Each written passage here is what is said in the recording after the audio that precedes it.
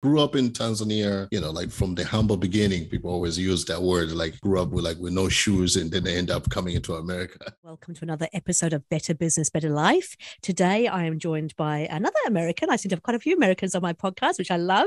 And today is Edward Mbeche, who is a CEO and founder of the Halen super app. And he actually originally grew up in Africa and then moved to the US when he was 18, 19 years old. And he's got a fascinating story. We've just been hearing about his story before we started this podcast. So welcome to the show. Thank you so much. Thank you. Thanks for having me, Deb. Oh, it's great to have you. Hey, look, you have got an interesting story because you started in tax, of all things, and then moved into limousines. So tell us a little bit about your story and where you've come from, where you are now. Do you want to go back like where I grew up or just no, please. No, let's do that. Let's do the growing up too. That's great. Okay, yeah. So I grew up in Tanzania in a small village, like, like from the humble beginning. People always use that word, like grew up with no shoes and then they end up coming into America. Kind of weird story, like a whole culture shock. So I went to college and end up start working. Well, I actually ended up working for a company, the BlackBerry. I don't know if you've ever heard of the Black. Yeah, I used to work for that company. Went out of business. It took me a while to get another job. That's how I end up stumbling into taxi. And I end up start working for the tax company. It's a big tax company in Washington, D.C.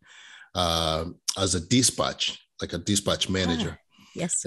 From there, I end up getting a second job working for a limousine company. I was driving for them, then doing my dispatch. I go early in the morning, like 4:30 in the morning to around 1:30, 2 p.m. And then I go drive for the limousine. So it was fun. and from there, actually, I end up learning a lot of the stuff in the industry, how tax company works and also how limousines. And I end up starting my own limousine company. It was called DC Private Cars. Yep.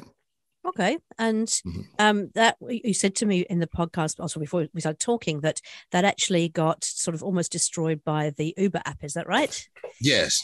So the DC Private Car was good. I had it running for almost 15 years before Uber came in. And Uber came in. It was one of those, like old school mentality we had. That was like, nobody's going to order a limousine company using an app, Yes. like little we knew. So, but I realized when I start losing business, like my core customer, where I will lose them, where they will call me like, hey, pick me up at the airport.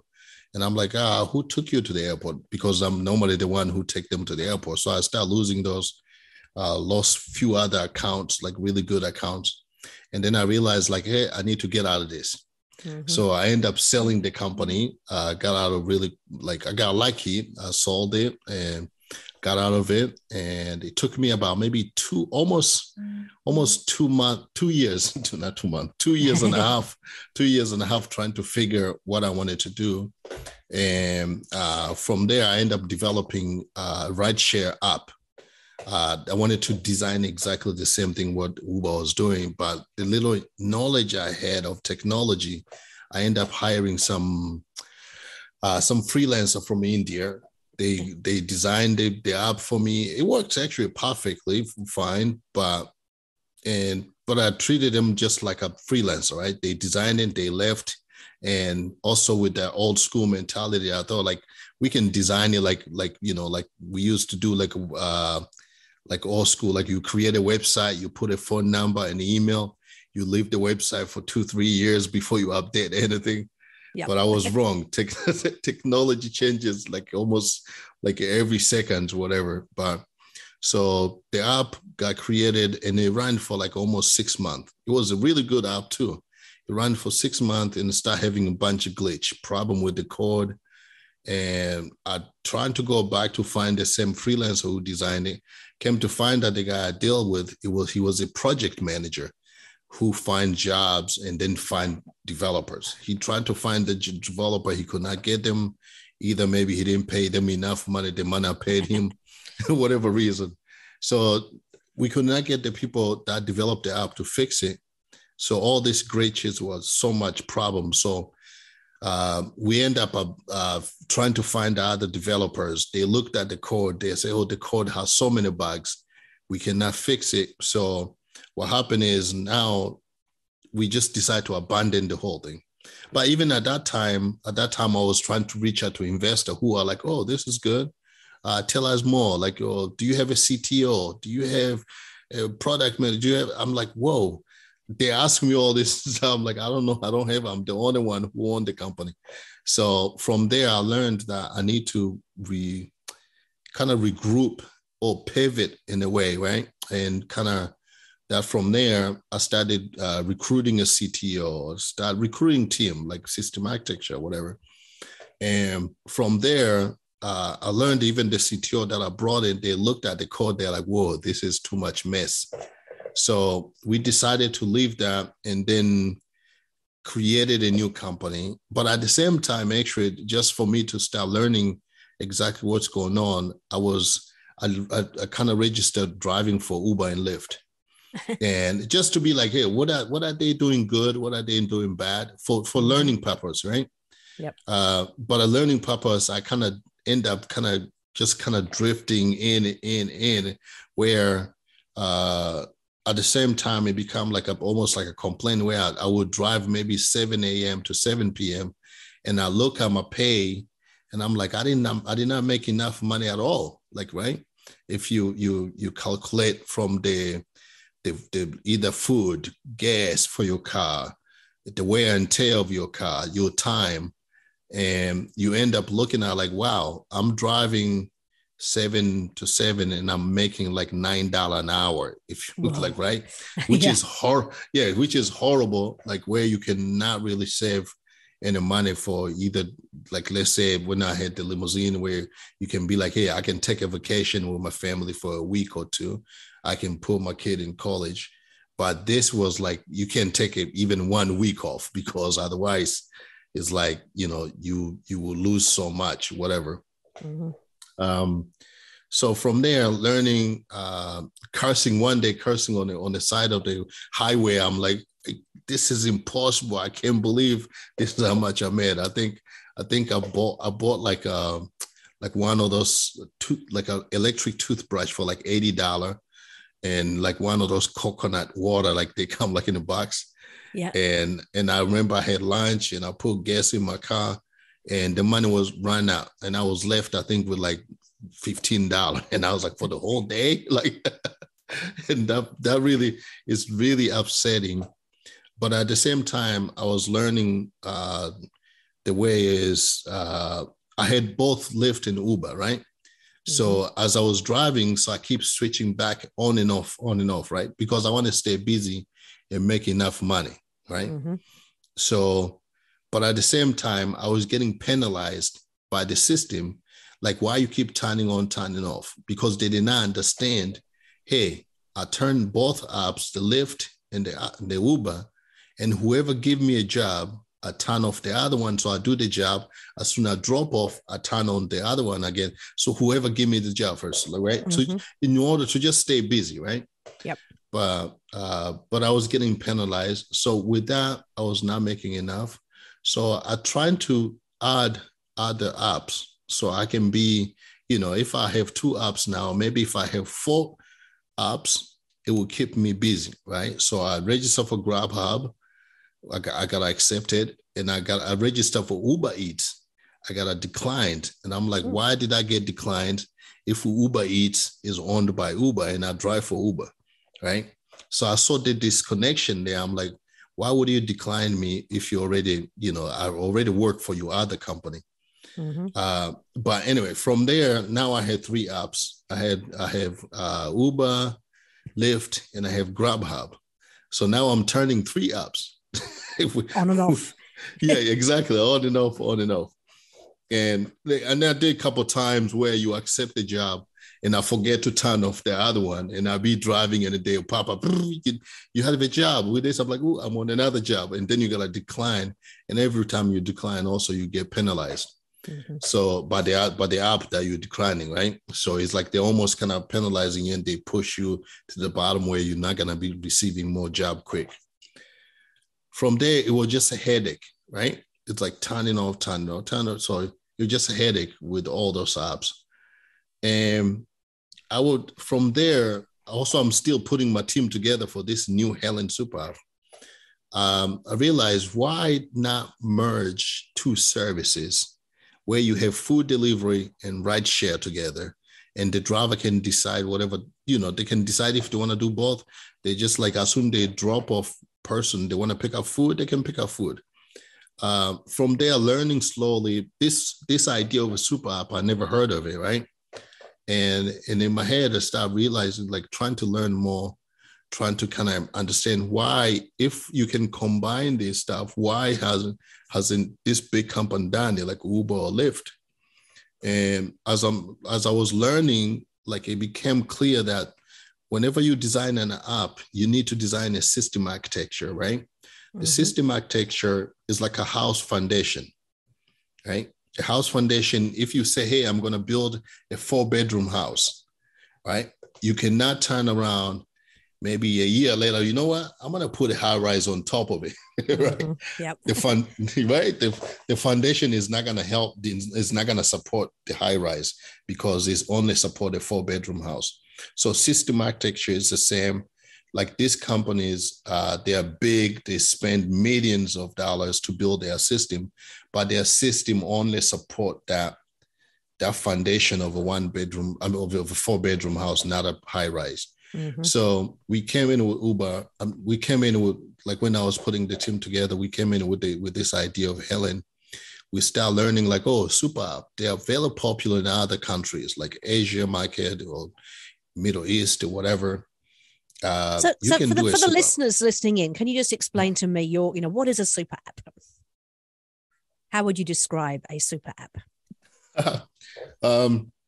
Without reading Wikipedia explanation, a super app is a one platform that allow customer or the public to access multiple services.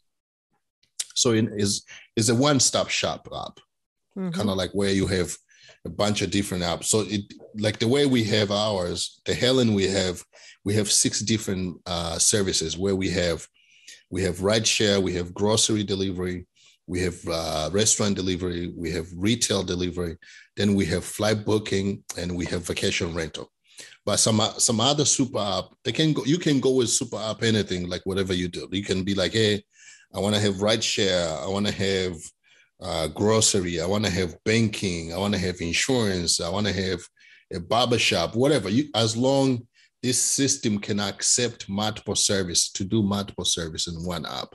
Mm-hmm. So it helps consumer or customer not to end up, like, let's say, to use one app on all their daily use, right? Without them exposing their personal data or personal information, get tracked their movement of whatever their history with a bunch of different apps. You have one, the super app is one app. You enter your credit card information and your personal information on one app, where you don't have to download so many other apps where you have to enter your personal information again, put password, so now you have like multiple apps listening to your tracking your whatever, right? Mm-hmm. The super app saves you with all that noise. It cut off all, it helps you. So it's like, I would say a super app is something that provide privacy and security. Maybe the simple way for me to say it. Yeah. Okay, cool. So you've been developing this super app now, and I suppose you've had some learnings. You've already shared some of them from the original rideshare app. You've talked a little bit about people and making sure that you have the right people. That's one of the learnings that you had. Tell us a little bit about what you've learned and how you're dealing with that now. Oh, this is fun. I thought I had a lot of the management skills like when I had a limousine company. Mm-hmm. This is way totally different. Like, because when I had the limousine company, I had a small customer service, like 4 people, and we knew each other. They're like kind of like, I knew their behavior and everything fine. It's like they know it. They come in, they answer phone, they help driver. That's fine. And also for driver, driver did not stay in the office. They came in, pick up their car, or some of them, they kept the car at home. They just deliver, they drive, whatever, and they will come back to the office maybe once a day or once every week, whatever. Mm-hmm. We're putting a team together to work on this, where you're communicating with people like every day, or just kind of just find, like, going to learning people like from the progress of the app, right? Like, hey, we're doing this. And also we have a lot of virtual meetings and all this. It's a lot of stuff that I end up learning, like human behavior, right? Yeah.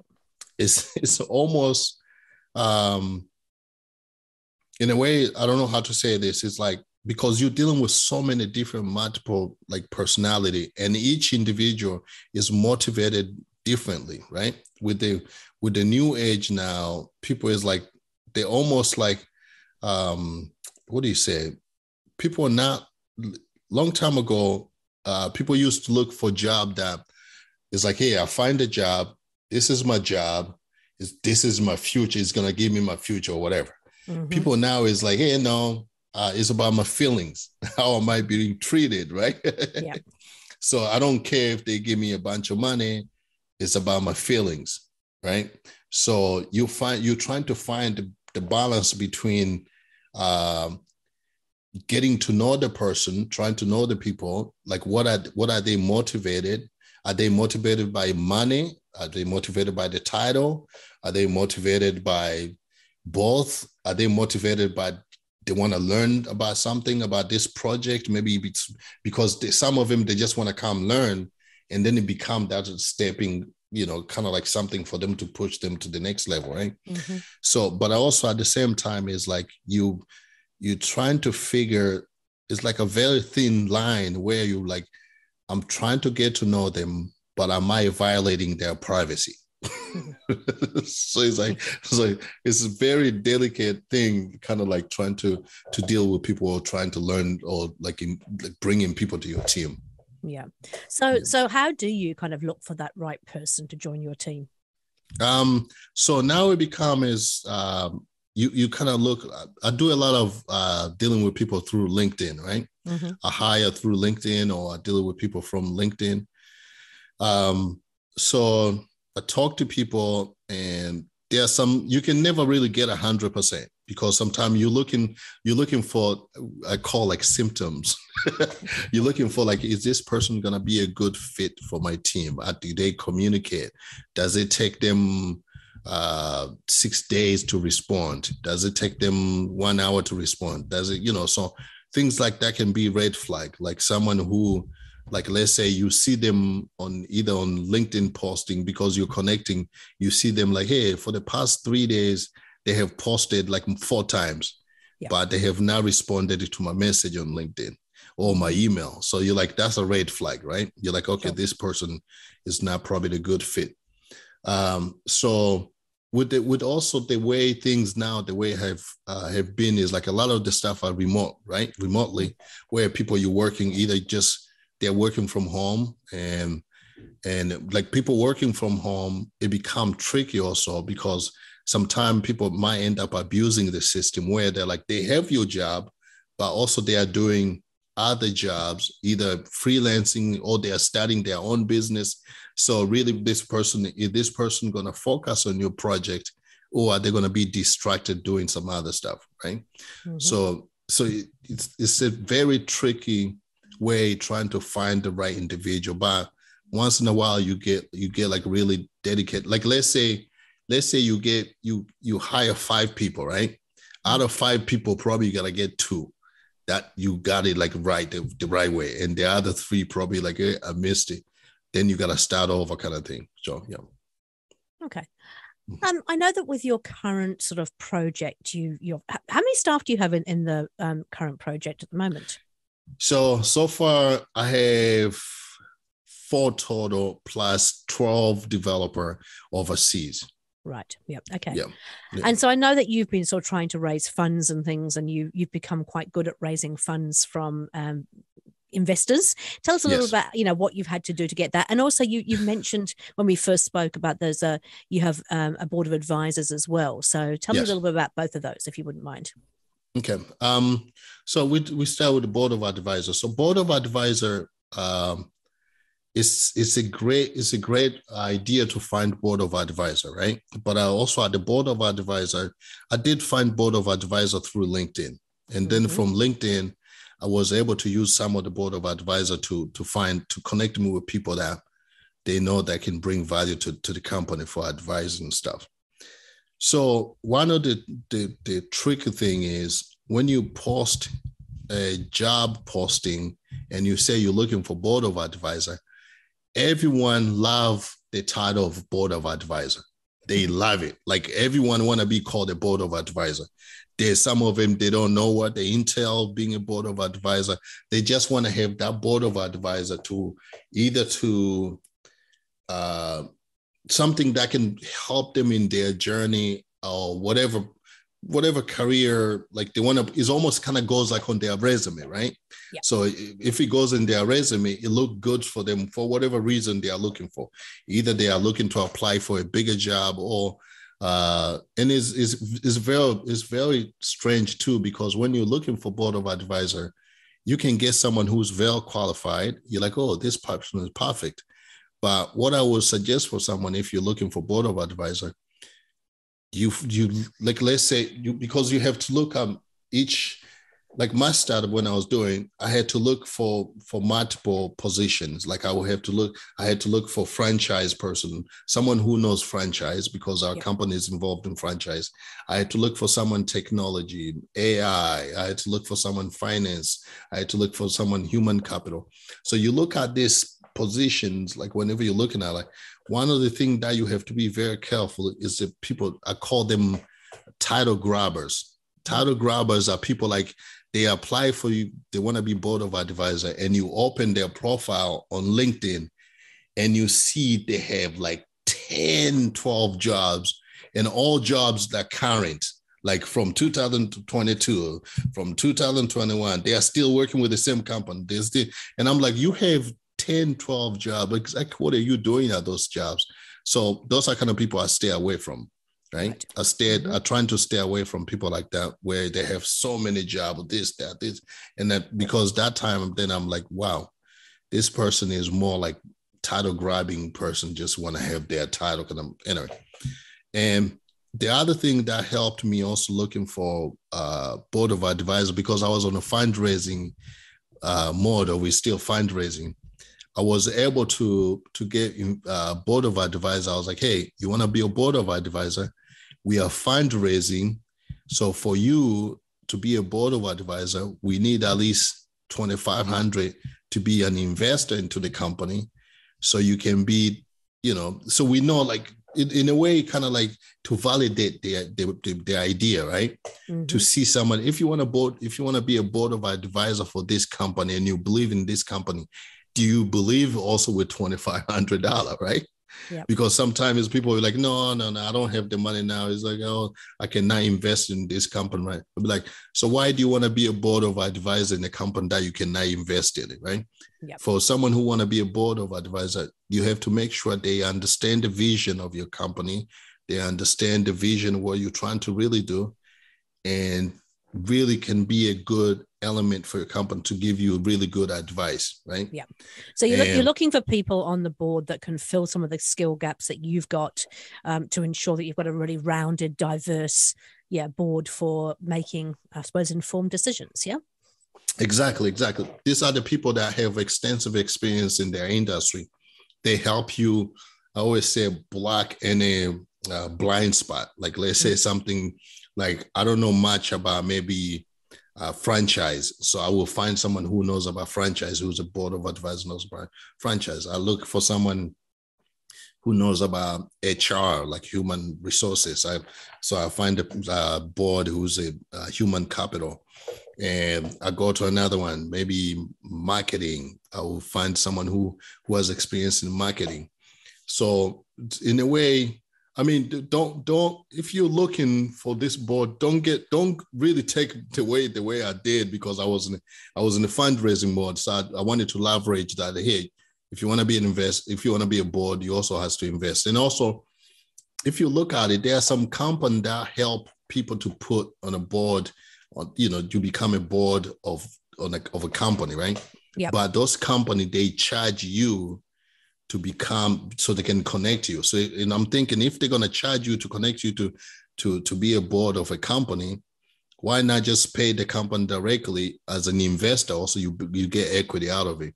So, but that's the way I did. But for someone else who's trying to put a board of advisor, look for, you don't have to get them to be an investor in a company. Just look for people who has experience, but also find people who are responsive. Like, you don't want to get a board of advisor just because they just want the title.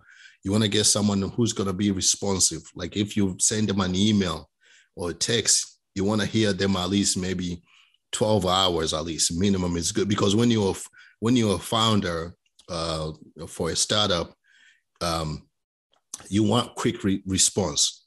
Yeah. Like, because your head is bouncing all over the place, you want a quick so you need to find people that can respond really fast for you to move on to other thing, or to close whatever issue you have.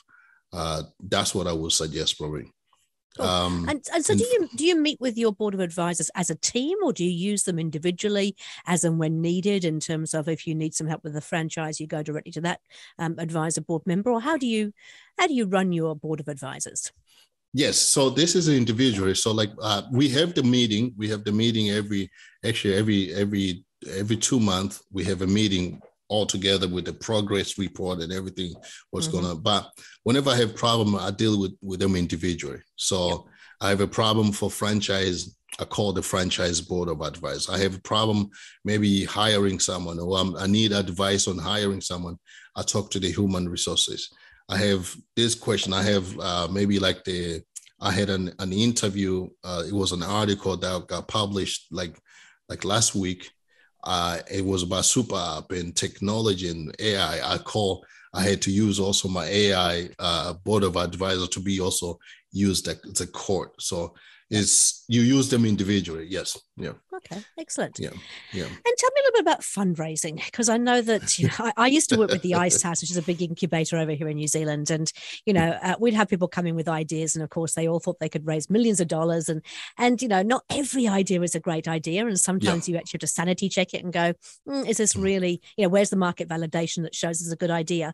But even if it was a good idea, I know that fundraising is always top of mind, particularly when you're developing app software, that kind of product. So tell me a little bit about your fundraising efforts and what you've learned from that. Yes. So fundraising is really weird thing. So it's one of those weird things, because you have people, you're always like looking for someone who's think like almost like outside the box, right?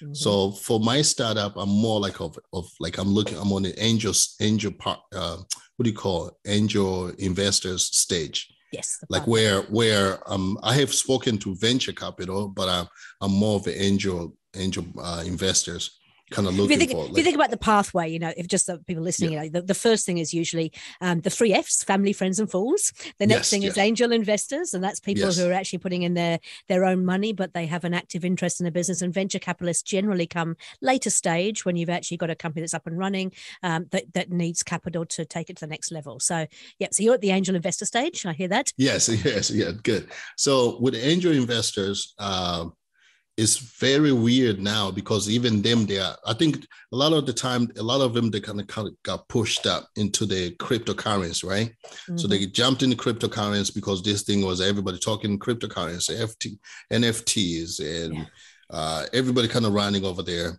ICO, whatever. They got burned, right? Mm-hmm. So once they got burned, now they're coming back to normal fundraising, where people are doing like, technology company or this company.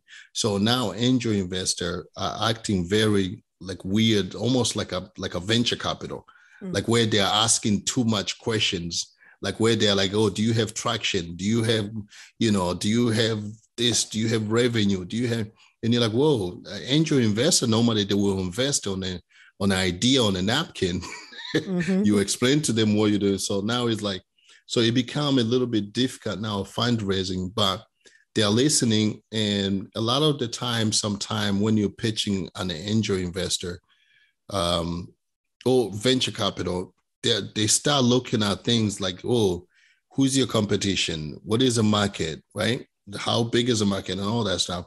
And so for us, we're like, hey, the market is humongous, right? Mm-hmm. And we explain to them, they're like, oh, yeah, you're right. And then they go in the mode like, wait, if it's humongous, why this competitor that out there are not doing? Then you're trying to explain to them, because this thing that we're doing is so new for them. It's like we're creating a new space, but it's like for them to understand it. Few of them are understanding it, but for them, they are like, oh, wait, we want to wait for you to see like attraction a little bit. Once you finish the system, go into the market, then we want to hear. Plus, one other thing also we are running into, we had one investor like, do you have an office in San Francisco in Silicon Valley? I'm like, no, we're DC based. And I'm like, oh, if you guys were in San Francisco, probably. I'm like, does it matter? A technology company does not have to be in San Francisco. It can start from anywhere. So few things that we are facing. We are right now. We about to launch a tokenization, a security token offering, which is way better than the ICO, because the security token is more attached to the company equity. Mm-hmm. And we are launching that in next week by the October 1st. Yeah. So dealing with investor is, I would say, for now, I'm more focused on finishing the product. Yeah. So because for them, I wanted them, I have finished the MVP, but I want to finish the product by bootstrapping because of them. And of course, right now we're going through like recession or whatever you call this, kind of like going where everybody's very tight on money. So we're going to finish the full service where we have the rideshare, grocery delivery, retail, and food delivery. Yep. So from there, I want to go back to them. I'm like, hey, guys, here's the system. It's developed. I have everything complete. And also, I'm going to be able to start onboarding drivers. And for them, I can show them too that I'm like, hey, this is the system done. And I have this much driver already registered, because to get driver is going to be very easy. So that's what I'm focused now. But I have learned a lot. And a lot of investors, almost all of them, they use the same script. Like as soon you get in there, they're like, do you have traction? Do you have this?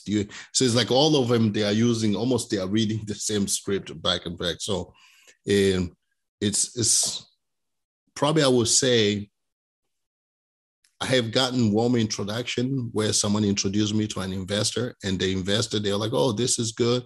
And actually that investor was very good, because they start putting themselves in the company. They're like, oh, we can do this. We can do this. Mm-hmm. When you hear an investor saying that, that means it's really good. So that investor was like, oh, this is good. We can do this. And also the franchise can do this. And they're like, yes, that's you right there. And then he was like, okay, listen, as soon as you guys launch, talk to me. We're like, no, we need the money now. But so now we raised so far about 200,000. Yep. And we have been awarded $1 million by a tech company. But when you get $1 million from a tech company, what they are trying to say is, if your system is going to cost $2 million, yep, you only give us $1 million. And the other $1 million, we're going to take an equity. So it's like you're trading equity for that $1 million, whatever. So we got awarded for that, which is big deal also. It's not handed to us, but it's a big deal for the company itself to say, hey, we're going to take $1 million equity in the exchange, right, for work. Yep. And also we have been awarded by Google for startup 100,000 K. Nice. So yeah, that's good. So that means they see the potential. So right now we're just kind of focusing to have this team kind of bootstrapping so we can finish and then kind of go back and then kind of hopefully launch the company and also start maybe reaching out to venture capital. Sure.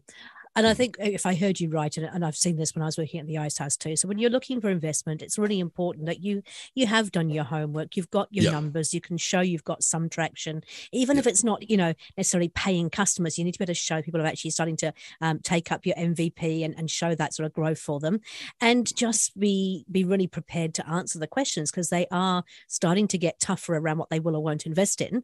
So you need to have your numbers and your story and your understanding of your environment really strong, so they know that you are serious about it. Yeah. Yes. So the most important thing, so one of the things I think sometimes we for my company itself, the way we hit some wall, because people they're looking at it like they're like, whoa, this is way too big, because they don't understand the concept much of a super app, because this is the first super app that they will be exposed to. So they don't understand. And even if you look at other companies, even when they started this competitor like Uber, Lyft, when they said, hey, we're going to have people ordering cars on the app, a lot of investors, they're like, that's a crazy idea. Or like Airbnb, they're like, hey, we're going to have people rent people's house. I'm like, whoa, stranger staying in people's house? That's, normally it's like, when you have guests coming into your house, the first thing you do, you go close your bedroom door, right? Yeah. Now you're going to rent the whole house. So like the thing sounded crazy because that was new to people. Now this super app is new. People, it scares them. They're like, whoa. So, but until we create that, you're right. You have to be ready. You have to have your pitch deck, your financial projection, your whole number. You have to have everything like, to go to market and competitive analysis, all that thing that's sort of there. Exactly. And I think that makes good business sense anyway for any startup to actually have that stuff there. The thing I learned too about investors from working at the Ice House was that they tend to like to invest close to where they live, which is part of that San Francisco story. It's like I found with the American investors particularly, they were very much more inclined to invest if that company was in the same state as they were in. And the same with New Zealand investors. So you'll be very careful. It's like, you don't have to move to San Francisco, but there are certainly a lot more investors in San Francisco. Hey, I'm conscious of time. We've been talking for a while now. It's been really interesting, but we're running out of time. I'd love to just finish off with your 3 top tips that we could give to people listening into the podcast, and then finishing up with where they can get hold of you. So what would be your 3 top tips, would you say? For you, this is for founders and startup and CEO, right? Yeah. The first thing is probably if you have not heard of this, get some sleep. Yes. One of the things you need to get your sleep, because I know sometimes sleep can be really like where you're working so hard on your idea and you're stressing yourself. So you feel like even you go to sleep and 3 a.m, you get up trying to work on your idea. No, so I would say get some sleep. Yep. Trying to exercise, and the exercise, I would say, even if walking for like 2 miles a day, and without headphone, without listening to anything. Don't listen to music. Don't listen to any podcast or whatever. Just let your mind wander. Yeah, I would say that would be the second one to do that, and then the third one, I would say, listen to podcasts like this, the business ideas. Listen to some other, about business. You can learn a lot of stuff from podcasts like this. And the other thing, like read some book. If you're able to read some book, I grabbed this book. If we can see it. Yeah, Eric Rees, the Lean Startup, one of my favorites. Yep. Yeah, and that. Okay. How I Built This by Guy Raz. I've not seen that one, so that's But the Lean Startup's a fantastic book. I shall have to get hold of the other one. Yeah. Yes, they are really good books. So I would say the first thing, sleep. Get some sleep. Trying to get 8 hours. I know it's not gonna be, but at least even if you don't get 8 hours, trying to sleep maybe 4 hours when you wake up, and then try to take a nap. As long as you're getting enough sleep. I think you're absolutely right. I mean, first of all, your brain needs to be in a space where it can actually deal with things. And when you're exhausted, it just can't work. And the exercise thing is also really important. I mean, that we call it a clarity break, is not having any distractions, going out there without the headphones, but just being out in nature, being out, taking a walk, having a bit of a clarity break to allow your brain time to rest so that it can come back and serve you better, if you like. And I would suggest the last thing is if you have enough funding, travel. Just go somewhere, travel, be in a different city. Mm-hmm. That also helps you really to open up. So you're like kind of, I don't know why, but it works for me. Like if I go somewhere, I'm like, wow. Yeah. Environment. I love it. Yeah. Hey, look, so if people would like to find out more, Edward, how would they get hold of you? I'm on LinkedIn. If you search for Edward Mbeche, or you can search Halen Super App. Halen is with the A, so Halen. Yep. Super App. And you should be able to find us and you'll be able to connect with us. Oh, that's fantastic. Well, look, thank you so much for sharing your time and your wisdom with us. Really appreciate it. Good luck with everything. I shall follow with interest, and we'll hopefully catch up in sort of 6 months' times and see where you're at. Yeah, thank you so much, Deborah. Again, I really appreciate it. Thank you. No, my absolute pleasure. Thank you.